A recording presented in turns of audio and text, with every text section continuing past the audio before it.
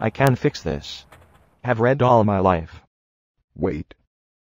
You may have learned some myths and I can help you understand better. Hello folks, welcome to Steve's Garage. I will help with your day-to-day vehicle repair issues. In this series I am going to be your vehicle repair myth buster.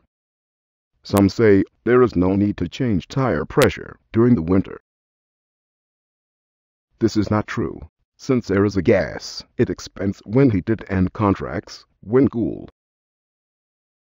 When temperatures are getting colder, your tire's inflation pressure goes down.